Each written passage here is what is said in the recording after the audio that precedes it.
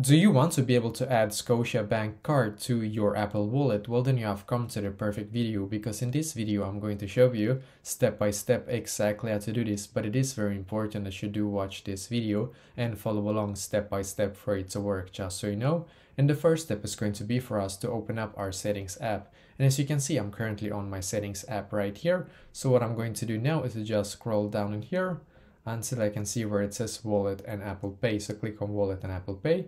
Now you should be taken to this page right here. In this page, you will be able to see all the cards that you have connected already on your Apple Wallet, as you can see. Now what you're going to do, because we're going to add a new card, so click on Add Card in here.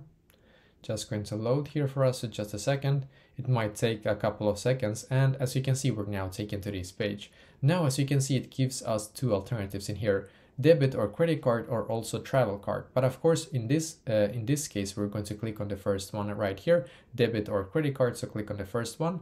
Now you should be taken to this page right here. Now on this page, then what you're going to do, you're going to search like this: Scotiabank.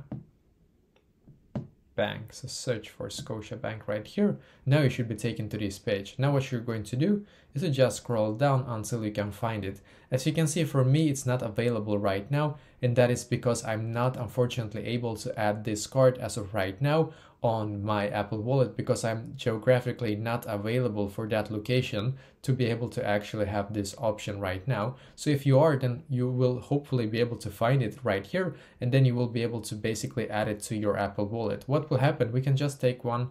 We can take this one as an example. As you can see, the next step is going to be for you to scan or add the card manually. So either if you have the card nearby you, you can just scan all the details, then it will add it to your Apple Wallet, or you will have to add, you can also write the details manually basically. So this is exactly how to do this.